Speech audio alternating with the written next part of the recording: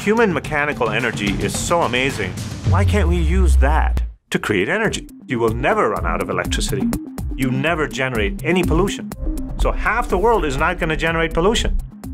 We call it free electric.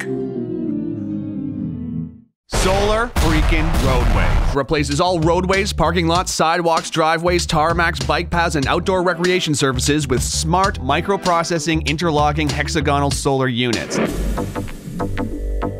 Maintaining a nation of solar highways, manufacturing bicycle battery generators for every home.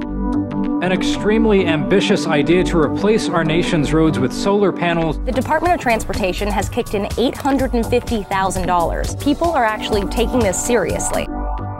Despite the media attention they've received, I think these ideas are flat out crazy. But they're par for the course in today's energy landscape.